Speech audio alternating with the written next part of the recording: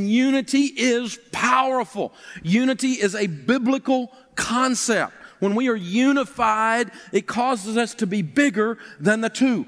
It creates this thing that the mainstreamers call synergy. But those of us that know Scripture know that that's God showing up in the middle of a unified something. When a group of people get unified, when you get unified in your marriage, it adds power. Zig Ziglar talks about this with the old Belgian horse story. And the Belgian horse, in case you don't know, is a huge plow horse, much like a Clydesdale or something. This is a massive horse.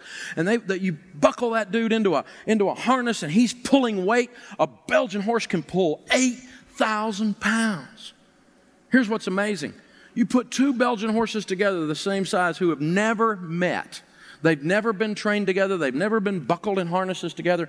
You put them in there. You would think that if one can pull 8,000, then two ought to be able to pull 16,000, right? Say yes. Two of them that have never been trained together can pull 24,000 pounds. 3 times as much as one. Train them for 6 weeks together where they pull together, yoked equally. Does that sound like Scripture?